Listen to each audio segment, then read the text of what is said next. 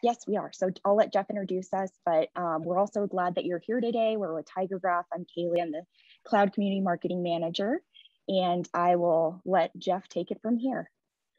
Yeah, hi, good morning, everyone. I'm Jeff Tyzzer. I am a graduate of the program. I graduated about, 10, 11 years ago from the master's program.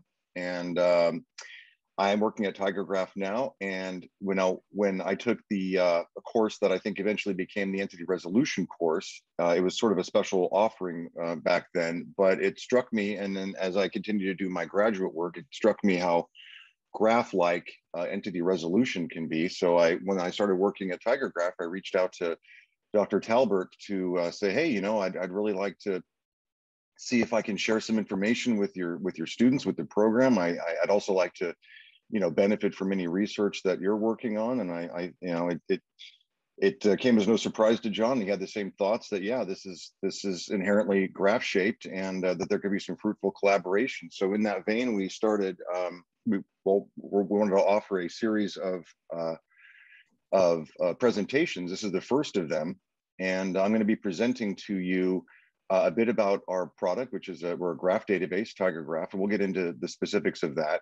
And then I'll show you some graph use cases, some algorithms around PageRank and community detection.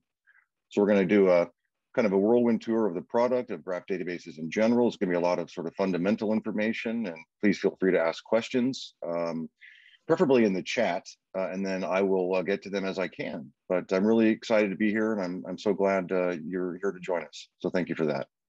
John? Yeah, thank you so much, Jeff. I don't want to take any of your time other than just to, again, thank you and TigerGraph for this collaboration. I really think it'll be very fruitful.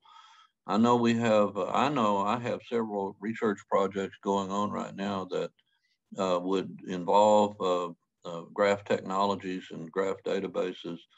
And so we really appreciate you taking the time to present and then to offer this time to use TigerGraph technology on your cloud platform. So again, thanks very much, and we're looking forward to it. Thank you. Yeah, my pleasure. Can everybody see my slide? Should say 0 to advanced analytics. Yeah, and okay, great. I'm going to go ahead and turn off video just because it could be a little distracting, and I'm going to be looking around at different things. So I hope that's okay. And we'll say bandwidth also, because you never know with Zoom, right? Okay, so as I said, I'm Jeff Tyzzer. I'm a solution engineer at TigerGraph, which means I'm sort of the technical half of the sales team, but I tend to skew a little bit more technical than sales. But that's the great thing about this kind of position, is that it's a continuum, and it's a big tent, and a lot of room for a lot of different sort of perspectives.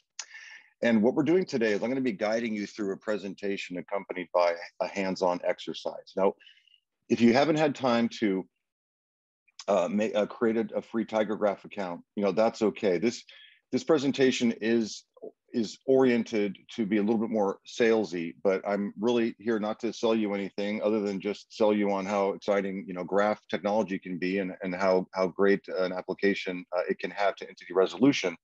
But I would encourage you to at least avail yourself of of our free tier, so you can have a look at what the product looks like, what a graph database can do, have a look at our algorithms. We have about, I think, 8 categories of algorithms that cover various aspects of graph analysis. So to do that, though, you need to create a free account, and I will walk you through that shortly. So, excuse me, the exercise that we're going to be doing today is based on a financial fraud use case. And we're going to be executing it on, again, a free instance of TigerGraph in TigerGraph Cloud. That's our managed service.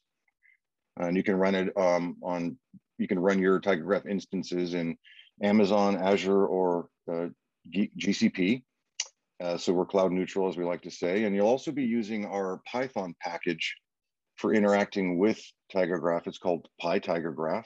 And finally, we'll be doing all of this within a Google Colab notebook. So if all that is a bunch of gibberish, no problem. We'll cover it, and you'll see what I'm talking about, and see really how easy it is. So first, though, before we get into the hands-on portion, we have a short presentation. just so we can introduce some of the fundamentals. So today's session is packed with content, but the agenda outlining it really isn't. We're going to set the table with the what, why, when, and how of graphs and graph databases and graph analytics. And with those cognitive utensils in place, if you will, we're going to showcase them by creating a TigerGraph instance, loading it with data, and applying some graph analytics to it. Okay, so pretty straightforward.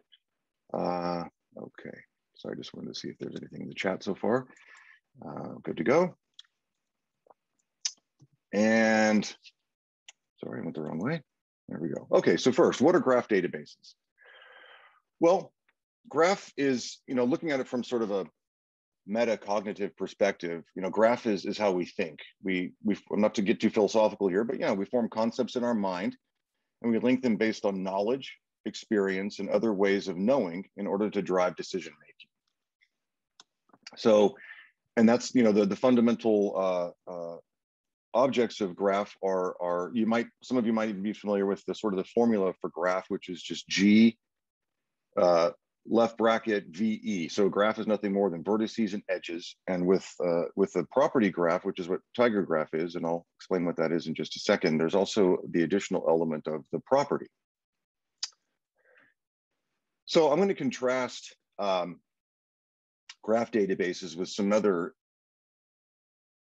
and there is a lot of content behind this slide, so please bear with me. So what this slide does is it contrasts graph databases with relational databases and key value stores, which are representative of other NoSQL databases. Now on the left, most of us are familiar with relational databases as they've been the backbone of data management for the last 4 decades. But among their problems is they can be designed for OLAP, online analytical processing workloads, or OLTP, online transaction processing workloads, but not for a mix of both. You usually have to choose at design time. And that's why there are techniques for designing transactional databases. Fundamentally, data normalization is one of them, making sure there's only one fact in one place. And then there are designs that are optimized for analytical workloads, such as data marts and data warehouses, which usually employ dimensional modeling, which is designed for read-intensive interactions with the database. So really, you have to kind of choose which usage profile is going to, best reflect what you're going to use the database for, and design accordingly. So you have to choose a design time, and we have a mix for this. This transaction, well, we have a name for this mix of transaction and analytical workloads. It's called HTAP, and it's not a phrase that's unique to TigerGraph. And HTAP stands for Hybrid Transactional and Analytical Processing. And our platform enables it by allowing concurrent read and write transactions with ACID properties. So ACID is, as you may know from your database course and just from your experience and all being smart folks, that ACID stands for atomic, consistent, isolated, and durable. And it really speaks to what properties transactions should have in a multi-user, concurrent database environment. So let me pause for a second and just say, if you're hearing a lot of terms today that you've heard in your courses, I think that's good news. That means that, yeah, boy, this stuff actually comes up, and we really do need to know this. I know you're all graduate students, but I remember my undergraduate courses, there was a lot of stuff that we learned. I was like, are we ever going to use this? But the answer is usually yes. You may not apply it every day, but you'll certainly hear these terms and, with your customers. So yeah, this stuff really does matter. So keep paying attention in your courses. So yeah, a hybrid transactional analytical processing. So I'm going to pepper this talk with a lot of these exciting anecdotes as we go through. So I hope they're not too distracting.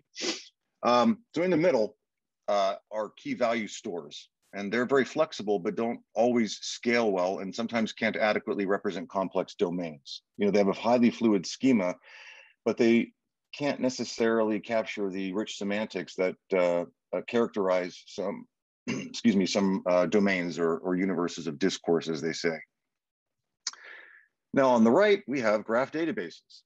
Okay, now I do want to point out that not all graph databases on the market are native graph databases. Some are in fact implemented in key value stores or other NoSQL databases under the covers. So for instance, I think Microsoft's Cosmos DB is that way, and there are a couple of others. And this matters because of performance and scalability. Ideally, you'd have a native graph database, which is superior for graph analytics by virtue of their design. So I mentioned earlier sort of the fundamental, atoms of graph, if you will, and that's really vertices and edges. So vertices are the circles, and edges are the relationships that connect them.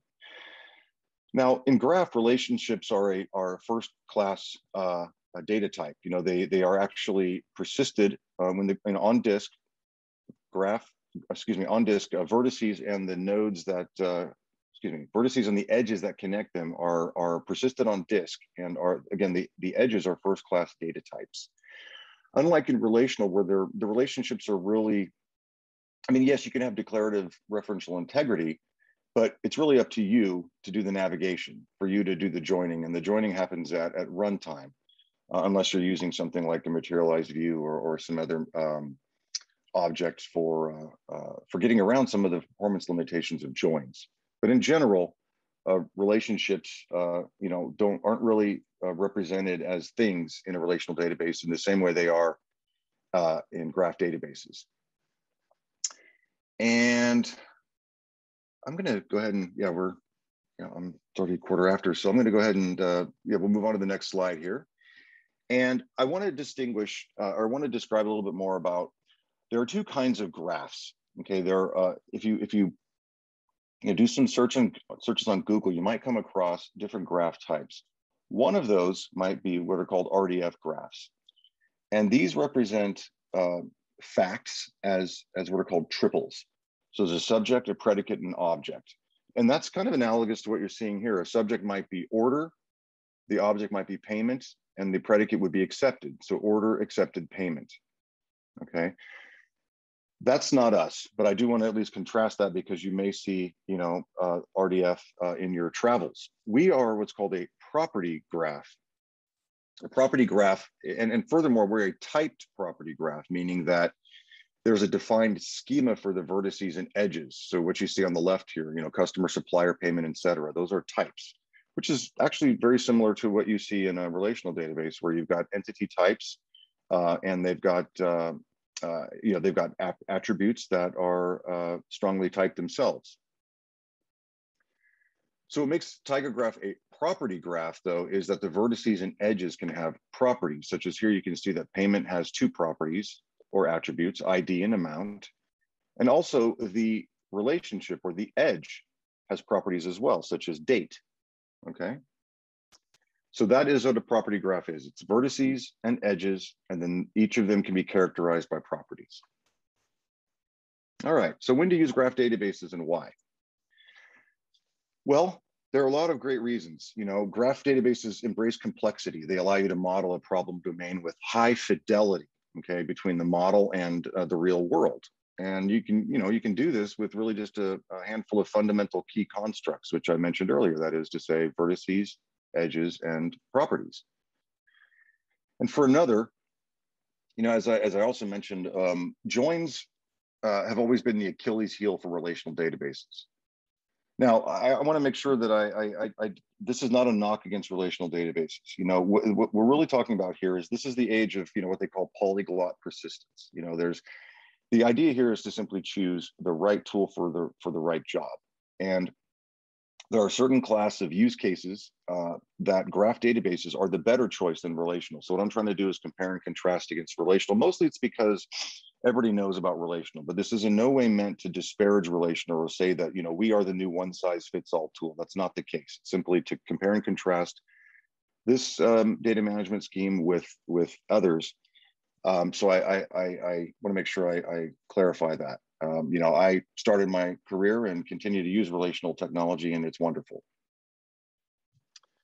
Let's see here. Anything else I want to say? So we talked about, So we talked about though joins are and always have been the Achilles heel for relational databases. You gain some flexibility in combining normalized, highly granular data, but that can come at the expense of query performance and complexity. You have to do the navigation. But in a graph database, navigation is intuitive and thus simple, because once you find your starting vertex, you can just follow the connections. So I mentioned MPP later in the presentation, so I want to introduce it now. MPP stands for Massively Parallel Processing, okay, and it describes a systems architecture of interconnected computers. Each of those computers has their own processors, memory, and storage, and they all execute a workload in parallel. You might also hear MPP referred to as shared nothing, because unlike another kind of processing model that is symmetric multiprocessing, in MPP, all these resources, CPU, disk, and memory, are not shared among the servers, but rather they each have their own. So it's called shared nothing. Now in TigerGraph, the graph is partitioned among the nodes in the cluster, and queries executed in parallel across all of the nodes that have data that the query needs. So it's not necessarily the case that all nodes or all the data on the nodes will be read by a given query. It depends on if that node has data that the query needs in order to fulfill itself. And we're also going to be looking at some code. So our language is called GSQL, GraphSQL, and as you can infer from the name, it's very SQL-like. So I wanted to we're going to look at a bit of code, and I want to at least introduce you to sort of the fundamental operators. And a lot of them should look very familiar because there's from SQL. But there is one big difference here is instead of group by, we have what are called accumulators. And accumulators are really sort of the secret sauce of GSQL. I also want to point out that as of now, there is no standard property graph query language like there is for SQL in the relational world, and Sparkle, which is the query language for those RDF databases I mentioned earlier. But ISO, the International Organization for Standardization, has pulled together a working group to define a standard property graph query language, and TigerGraph is on that committee. So we're helping to define this next standard. But for now, each property graph database has their own query language, and again, ours is called GSQL. And there are two things here I want to point out really quick, that instead of group by, we have what are called accumulators. And accumulators are really just data structures. There are a lot of different types. For instance, there are sum accumulators that do summing. There are map accumulators that do a key value pair mapping. So they're basically data structures, okay? And they're data structures that exist on every vertex or edge. And I want to just describe really quick what an accumulator is using kind of a silly example. But again, what accumulators do is they are data structures that exist on all the vertices and edges, and they enable the collection and passing of data among the vertices via the edges. So if we're looking at a scenario where there is a teacher who is administering an exam, the teacher would be the accumulator. The students are the vertices and edges. The test paper is the message. And what happens is that each of the students is a vertex, and they pass their test to the teacher, and that is the accumulation phase. The teacher accumulates all the papers, and then, as she's trying to compute the average, of course, she needs to get all of the papers in first before she can compute the average. And that's done in what's called the post-accum phase. So that's after everything has been accumulated. So the accumulation phase is where the students pass, or where the vertices pass all their information.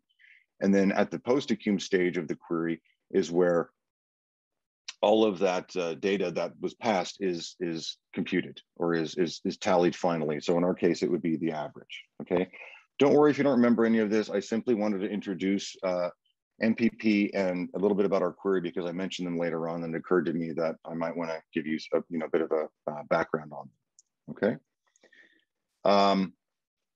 In the interest of time, I'm going to go through this a little fast, but these are certain classes of graph algorithms. So there are specific kinds of graph algorithms on for each of these groupings here, and I'm going to cover a couple ones in particular. So deep link analysis is the ability to explore deep into your data in real time and discover and analyze connections many hops deep. So I mentioned that once you started a vertex, oops, sorry about that. Once you started a vertex, it's easy to traverse the graph from there because you simply follow the pointers. And the way TigerGraph works is that all starting vertices and their edges are co-located on disk. So you get that locality of access that's so important in performance. You don't want those read-write heads moving all over the place and having to pass data back and forth among the nodes. Ideally, there'd be as little internode traffic as possible, and as little disk movement as possible. Now, we are also in the case, of course, of solid state memory, so that electromechanical movement is not as important or is not as impactful as it used to be, but all the same locality of access still has advantages. The second one is multi-dimensional entity and pattern matching. And we use this for recommendation engines, where you can say, okay, it seems that, so if you look at, let's say that the graph in number 2 here represents people or members. Let's say they're members of a health insurer. And they each have their own subgraphs, their own member vertex and all the things that may characterize them, like the medical encounters they've had, the prescriptions they've been given, the doctors they've seen. You get the idea. So, and these are each going to be subgraphs or connected components. And it might be the case, getting back to recommendations engines, that you can see here that you've got two people. Again, if these each represent a person, you've got two. They share the same 2 orange vertices and the same blue vertices. So you can say that, okay, well, I'm going to recommend these guys are similar by virtue of that they have the same kinds of vertices in their subgraphs. They've got the same prescriptions, they see the same kind of specialist, whatever the similarity might measure. But I can see that this customer has this sees this other specialist or is on this other medication that this one isn't. So why don't I recommend or consider prescribing or consider recommending they see this specialist? Again, whatever the commonality happens to be. This is much easier in, say, a movie example, where you can say that, yeah, these 3, I should have probably chosen that to begin with. You can say that these 2 people both like these 3 movies. This one watched this movie, this other one didn't, so let me recommend this movie to this person. But the idea here is that similarity is based on the structure and makeup of their subgraphs, and not just strictly, say, string similarity. Okay. The third item here is where you can find if 2 vertices meet in the middle anywhere, and we can use this for a couple of ways. You can find in a medical scenario, you can find maybe prescribing doctors that are sort of central to your community, or in another case, we have customers that use our database for anti-money laundering or for fraud scenarios. And the idea here is that there'd be a list of, say you're a bank and you're given a list from various, there's several lists like this, but there's various government agencies that publish lists of people you're not supposed to do business with, like the Office of Foreign Asset Control. So you've got a list of people and all their characteristics, all the aliases they use, last known addresses, whatever the case may be. And you want to make sure that the person that's sitting in front of you that's trying to open up a brokerage account isn't in any way connected to this bad actor. So you can start with at 2 ends of the graph, if you will, and see if they meet anywhere in the middle, and describe a large social network, connecting these 2. And then last thing I'll touch on here is community detection, or excuse me, hub and community detection. So the idea here is, finding communities of densely connected vertices. Okay, and there are a couple of algorithms that are used for that, and we'll talk about 1 or 2 of them today. And hub detection is essentially trying to find those influencers or those important vertices within a given community or a given subgraph. Google's PageRank is an example of this. We're gonna look at PageRank quite a bit shortly. But what it does is it uses the number of incoming and outgoing links to establish in this case, a web page's importance vis-a-vis all of its peers.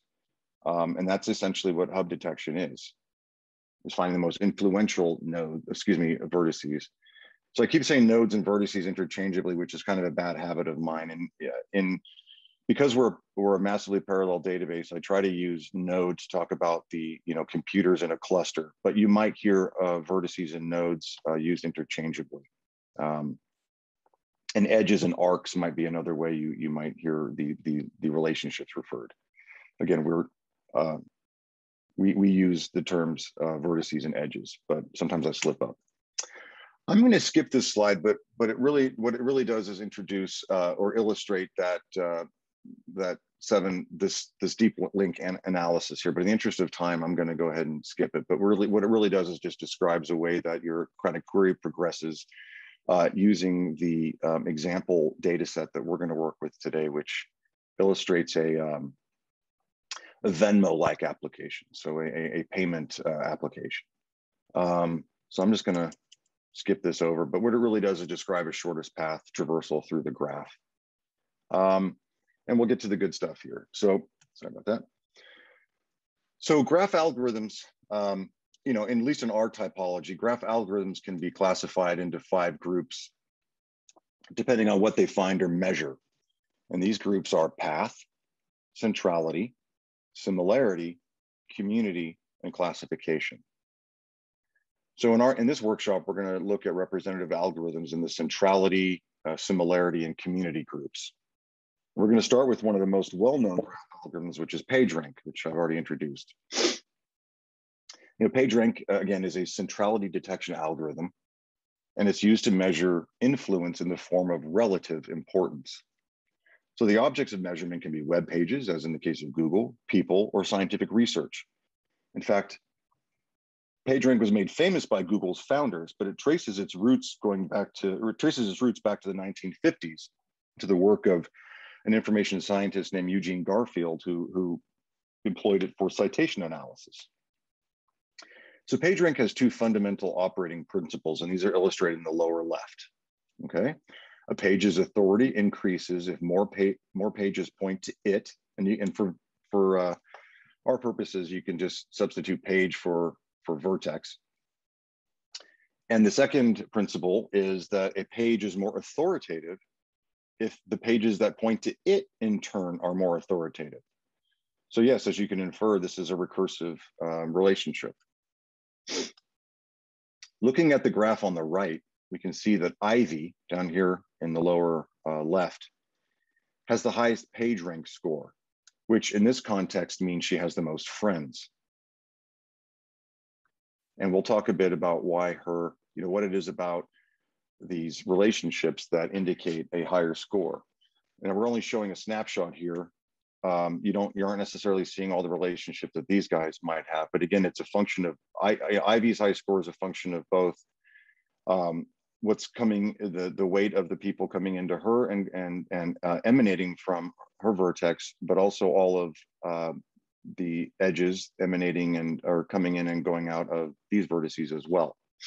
So I want to point out that all of our algorithms, including our implementations of PageRank, are all open source and can be found here.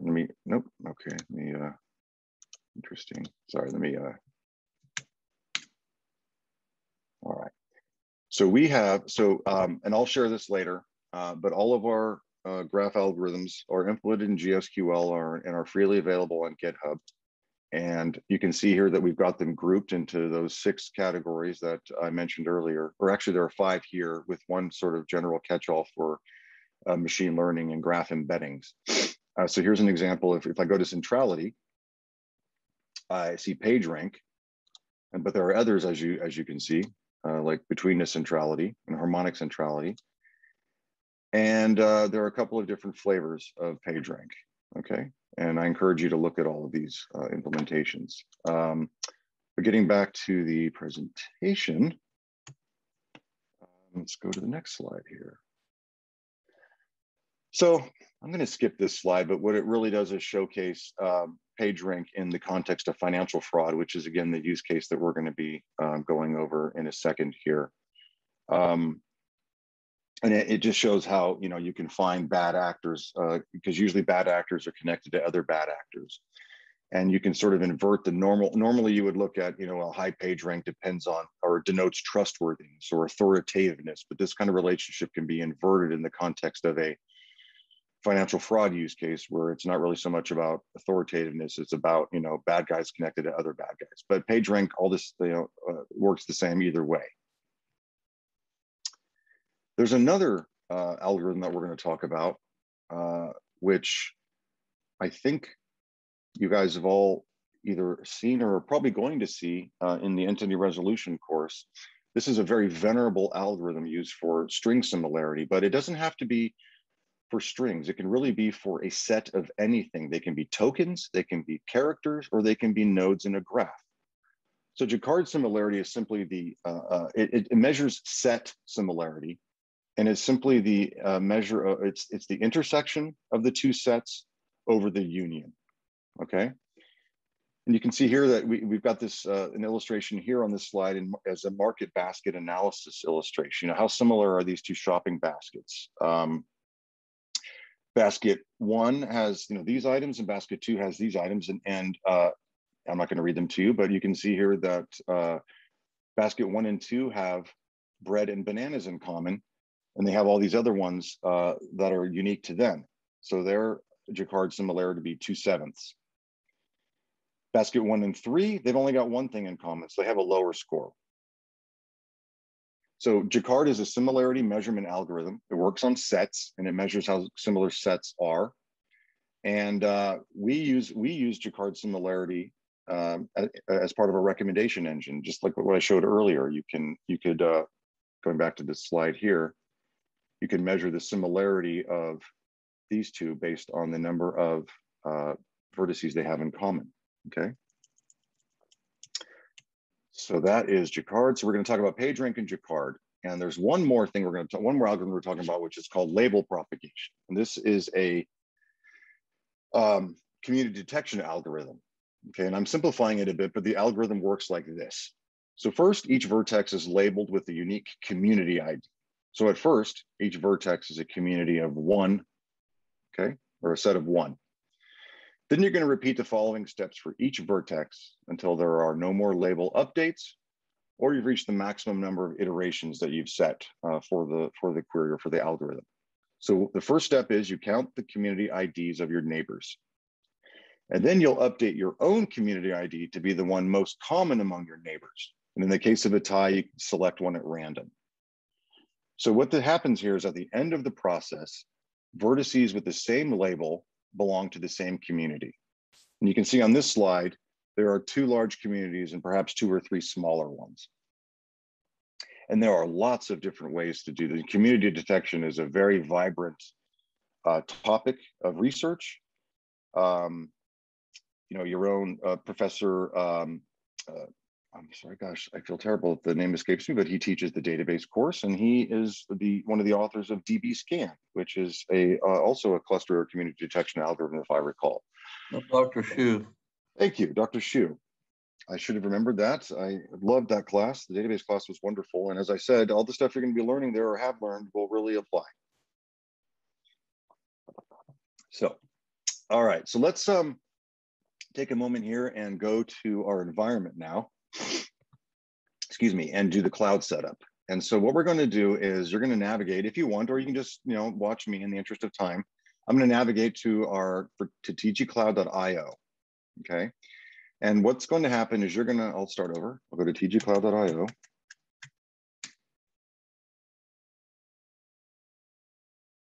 And it's going to ask you to register or log in. And so registering should just take a second. And all you do is just give it an email address and a password. Okay.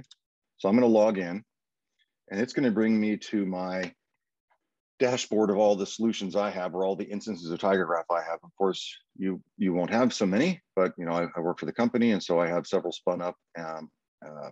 And you'll go over to, my solutions. And what you're going to do is you're going to click Create Solution. Now, what you're presented with here is the opportunity to either create a blank instance of TigerGraph within which you can create your own schema, load it with data, write your own queries and do your own interactive analyses. Okay, so you can try it in perpetuity. You get 50 gig of storage and about 7.5 gigs of memory. And then we encourage you to do that and to, apply some of the algorithms in our GitHub account and have a look. Or you can choose from one of these 8 categories of starter kits that have different instances of TigerGraph. In some cases, some of these only have one, but others have a few that represent a given use case or a given problem domain. So in our case, we have anti-fraud, and you're going to be picking for, if you want to do this exercise, you're going to pick fraud and anti-money laundering. But I also want to show you a couple of others. We use a set of data for airport data to illustrate centrality algorithms and community detection algorithms and shortest path algorithms. So if you want to get familiar with some of these fundamental algorithm classes, you can spin up this environment. Again, these environments are pre-populated. They already have a schema. They've already got data, and all you have to do is load the data and apply the queries that are also part of these starter kit packages. So you don't have to start from scratch. And let's see, under machine learning, we have one that might be perhaps interesting to everyone here, in database machine learning for entity resolution. Now, I think, given that I'm biased toward entity resolution, and that I think we can do better on this, and but you'll see, kind of a graph approach to entity resolution. But there's more that we could do here. And I've always been eager to take the entity resolution challenge data and actually, put it into a TigerGraph instance and apply some of the graph-specific similarity metrics and entity resolution metrics, algorithms to that data set. So getting back to us, anti-fraud, you're going to pick this one and click next. And right now, our free image or a free instance is limited to AWS, but it'll also be provided shortly on Azure and Google Cloud. Just pick the defaults, or if you happen to be in Arkansas, you might want to choose something closer to you. But latency really isn't a factor with this small data set, so it shouldn't really matter. And you click next again, and then here you're going to name your solution. You're going to set your password, and you're going to create a subdomain. So the subdomains that I created for my instance. So I'm going to do that right now. I'm going to go ahead and create. So give me 1 second here. Actually, so I'm just going to do JKT. This actually won't work because you can only have one free instance at a time, and I already have some. But you need to create a subdomain that's unique. So I'll just put a JKT finfraud, -UALR or something like that. Okay, and then you click next. Oops, sorry, I need to set my password here. So I'm going to set something creative like TigerGraph. And then you're saying, this is a summary, and then you just click submit, and in about 5 minutes, your instance will be provisioned. And we'll go back here, and I'll show you. I'm sort of cheating here. I've got one that's going to look like yours. It's going to be empty, and another one that's already been populated, so I can toggle back and forth in the interest of time.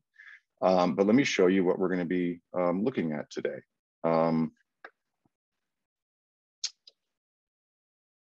Yeah, let me actually. So while your instance is provisioning, again, it'll say, I can't remember what the word is, but it'll indicate that it's starting up, that it's creating your environment.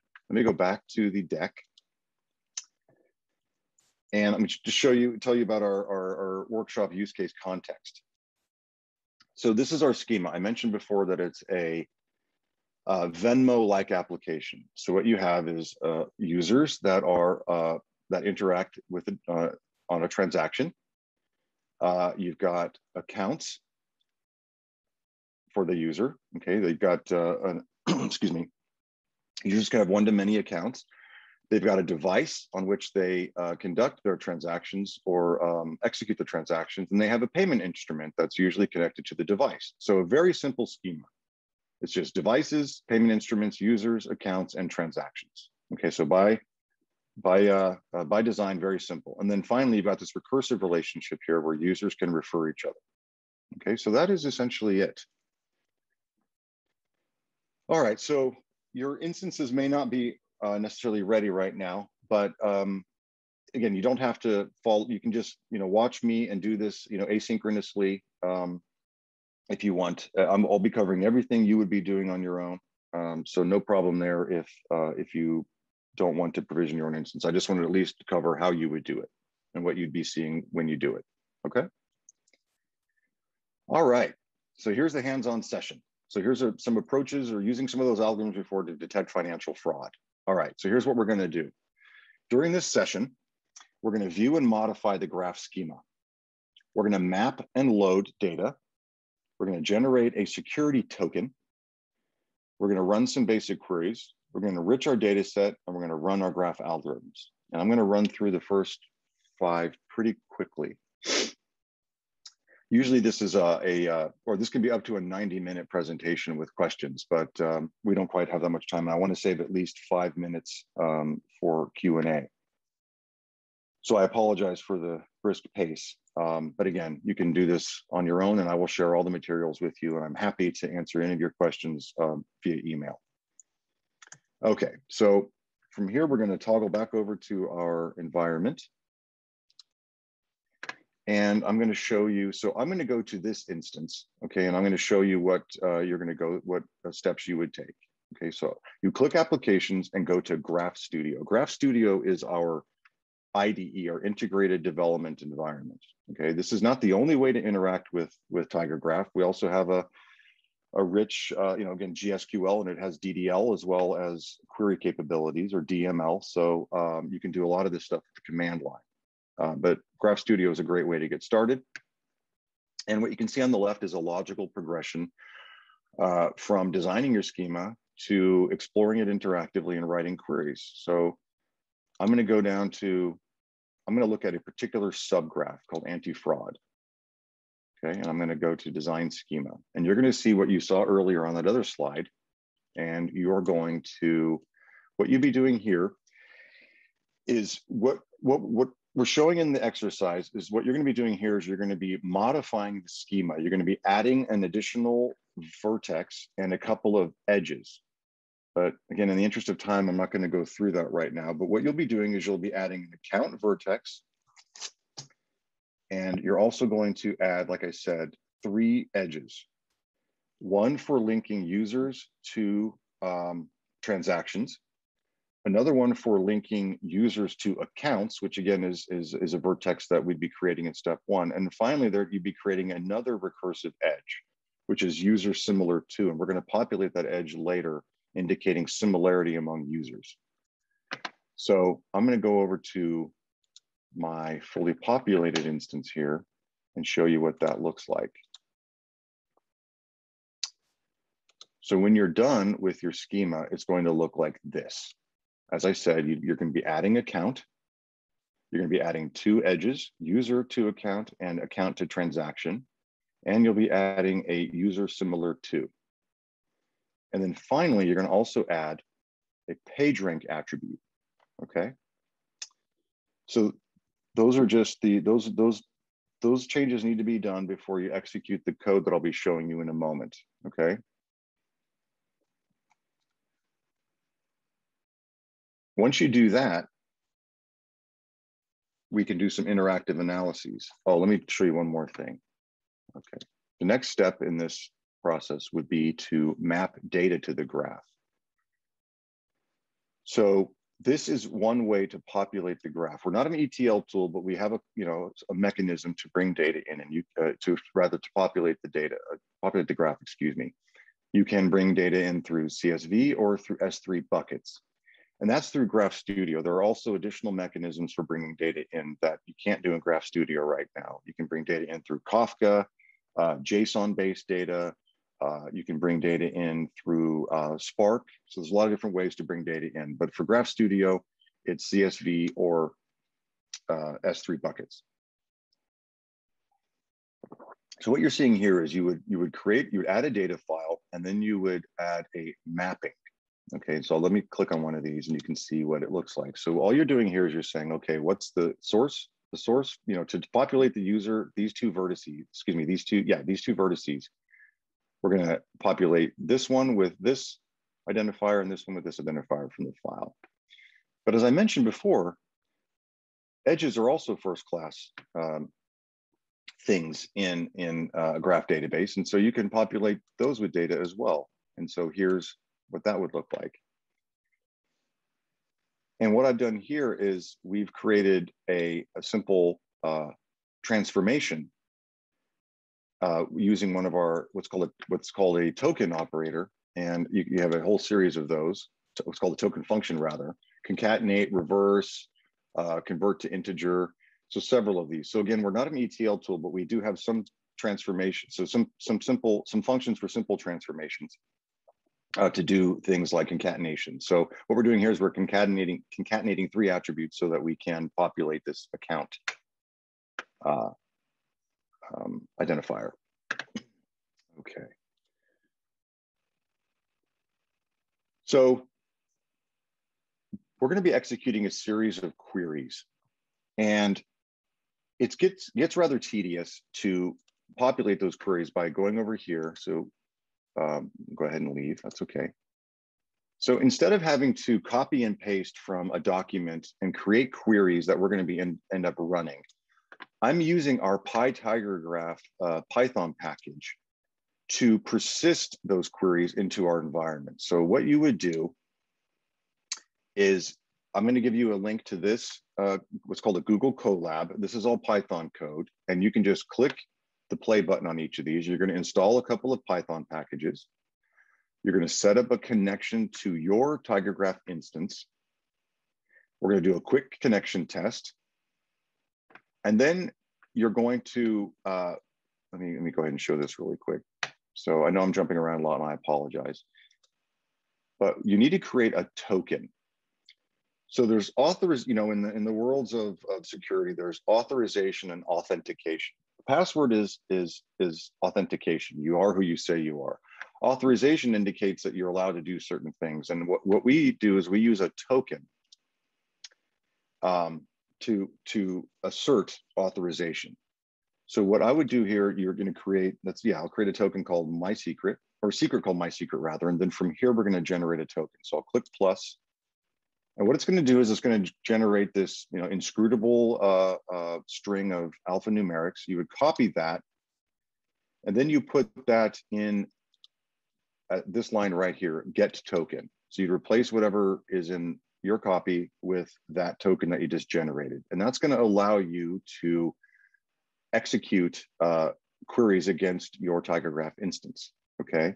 Under the covers, we're calling TigerGraph's API, and the API, our REST API needs a token to assert that you're allowed to execute that function. So that's what that's all about.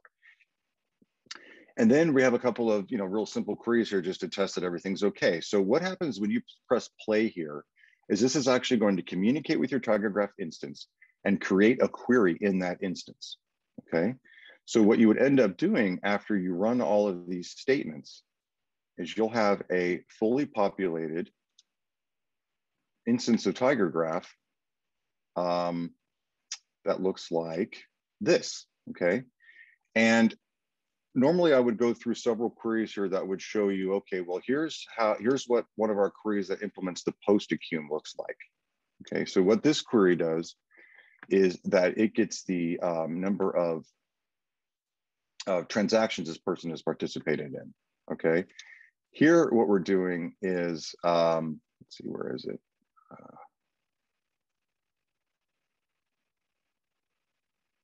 I'm not sure where it is right now, but we're also doing one where we're doing an average. Oh, actually, I think this is the average, sorry, yeah. So we're gonna compute the average, and that's something that you have to do. And when I showed you that teacher example is post accum. But let's get to the good stuff in the interest of time here. So what I'm gonna show you really quickly is I'm gonna go over to explore the graph, and we're gonna have a look at a user, okay? And I'm gonna pick just 5 vertices, 5 user vertices at random, okay? And let me show you a little bit more on this person here. Type and read the primary. So these all represent, these are randomly chosen user vertices. And when I double click one of them, you're gonna see it expand to all of the other vertices that they have edge connections to, such as and these are going to match the data model you saw earlier, payments, devices, etc. So here's a payment instrument, here are transactions, and now by virtue of the definition of a transaction, I should be able to double click on this and see for this person all of the sorry, that's a little too small here, there we go, all of the accounts and other, their relationships to other vertices. Okay, so you can keep doing this ad nauseum. And each one of these is like what I referred to earlier as a hop. You're going, and it's so easy just to double click and keep exploring the graph. Walk the graph interactively. Let me go ahead and illustrate. Goodness, time really went fast. So I'm going to go ahead. There's more to do here, but I want to show you the PageRank algorithm and the other algorithms that we were going to run here. So let me run PageRank, and there's really quite a bit here, but fundamentally you can see here we've got our select, from, and our posted queue. Okay, and this is an implementation of PageRank, and what it does is, again, it measures the authoritativeness of a vertex by virtue of its relationships, incoming and outgoing relationships. So I'm going to run this, and let's see here. The vertex type is going to be, sorry, 1 second here. Okay.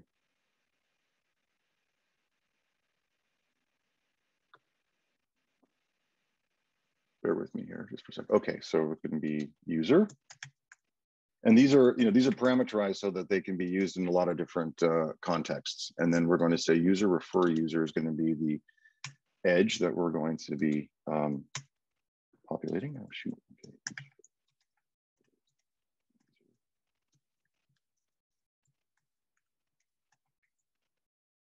And I think we can keep all the defaults here. And the result attribute is going to be PageRank. We're going to be populating the PageRank algorithm. Okay. No file path.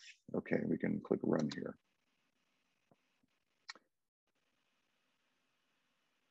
So what this is going to do is it's going to compute the PageRank score for all of these vertices. Okay. And I'm going to pick two at random, or I'm going to pick a couple at random here.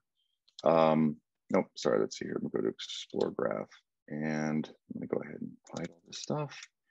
And I'm going to pick, let's see, one high ranked and one low ranked. So let's first do this guy. Let's see if I have that one and this one. I happen to know these off the top of my head from doing this before. So here's what we have. We have two users, and you can see one of them has a lower page rank than the other, and I'm going to see how these guys connect. So I'm going to connect them just on the user refer user relationship, and I'm going to go click expand. And what we're going to see here is, and I'm going to turn some stuff off. So I'm going to point out here that remember this one has a higher page rank than this one. We're going to look why. Okay, I'm going to make this a little less busy. I'm going to turn off pretty much everything here so we can just see what we're looking at. And the reason why this one is more highly ranked is because he's got, or she's got, 3 incoming edges and 1 outgoing, whereas this one only has, this one has 4 incoming edges and 1 outgoing, whereas this one only has 3. And then we can continue to do this. Let me go ahead and turn that display back on. And we can continue to do this and say, okay, I'm going to go ahead and maybe just for this person and this person, I'm going to go to expand from there. And then you can see, oh, okay, well, why in turn were those edges more authoritative? Well, they were more authoritative because, or this guy's more authoritative because of these other relationships. And you can keep doing this. So I can click this and say expand again. So you can see sort of the, I guess this one doesn't have any, but you can see the recursive nature of PageRank by continuing to expand. Okay, we don't have anything there, but got a bit. Yeah, so let me go ahead and clean this up in a second. So you can see here that, for instance, okay, yeah, let's do this one. Let's do one more here. Okay, expand. So why is this one 0.84, whereas this one's only 0.68? Okay, and you can keep doing this. You see the recursive relationship of PageRank, okay? So that is a whirlwind tour of PageRank. What we're gonna do now is go over to Jacquard. And boy, I'm really sorry. We're going to go a little long here. I apologize. But let me go over to, sorry, kind of hopping around here. Let me go over to to Jacquard and show that next. And I'm going to, so here we have the intersection over the union, and that's really essentially done right here. Now I know it's kind of hard to see, but what you're doing is the intersection size divided by the union size. Okay, so that's what occurs further down in the code. All right, and I'll go ahead and run this. And there's really just a few parameters on this one that we need, and that is, let's see here. I'm going to go to top 10. That really should be it. Click Y. And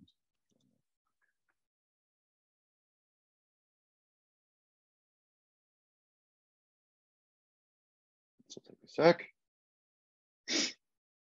All right. So let's go back over to Explore Graph. We can actually use these same users, but we can say, instead of joining on the user refer user, let's join on user similar to. So now I'm going to expand here.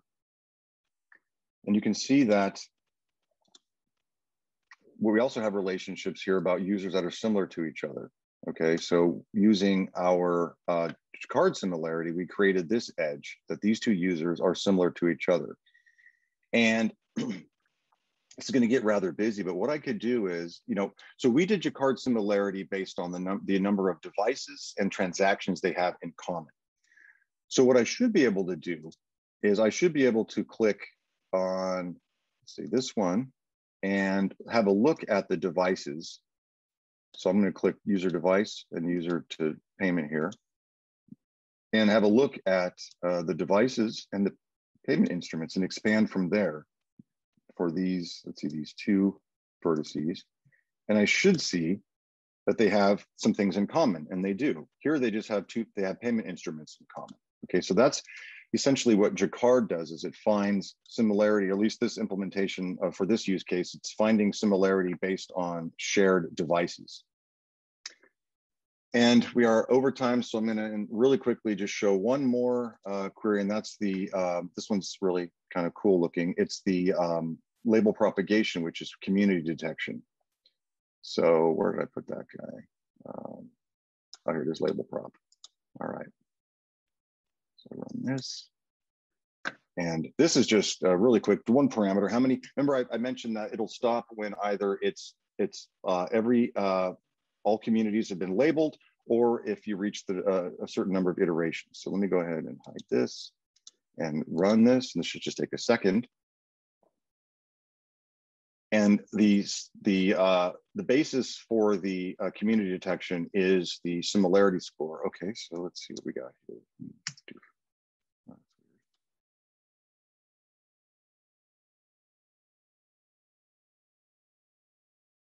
Well, it wouldn't be a demo without some kind of, I'm sorry. What this would normally show is 7 highly connected components. I'm only showing a handful of the communities here. So if anything is bigger than 7, I will show the communities here. And what that would show are these really tightly connected components, simply illustrating the label propagation method of creating communities. So I'm sorry about that. We went over time a few minutes. I hope you can stay on for a sec so I can get to your questions. But that was the whirlwind tour of TigerGraph and Graph Analytics. So I'm going to go ahead and stop sharing and open the floor to your questions. And I apologize, we went over time.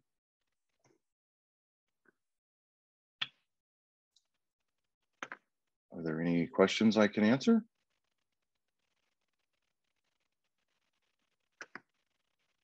Can everyone hear me still? Yes, we can. Okay.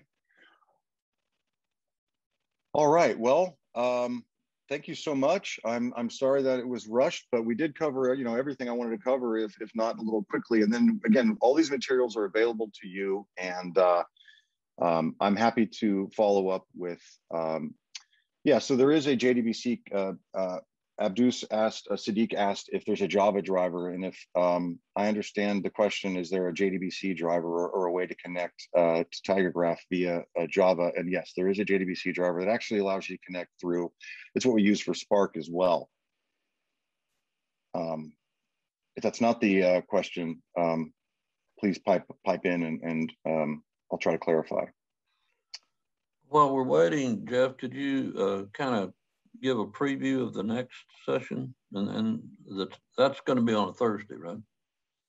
Yeah, I actually won't be conducting that session. Kaylee, do you happen to know what the next session is going to cover? Yeah, so it's going to be on supply chain. So I can share the meeting invite for you here. We're going to kind of go through again a little brief overview of what TigerGraph is and then show you how it's used for supply chain.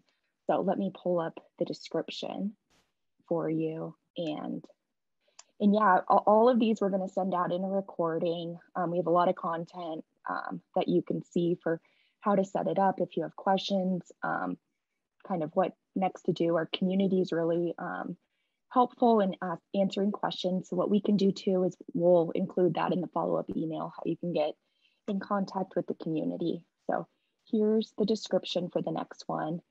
It's going to be TigerGraph's introduction to graphic applications, specialized sessions, supply chains.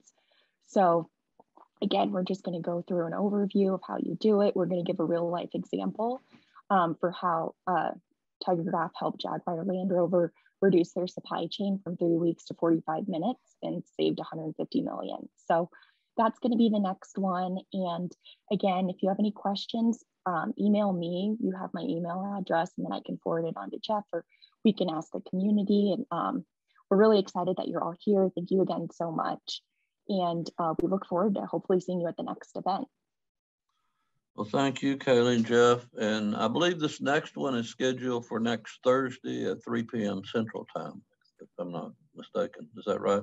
Yes, that is yeah, correct. Yeah. So, yeah, for scheduling reasons, we had to change them.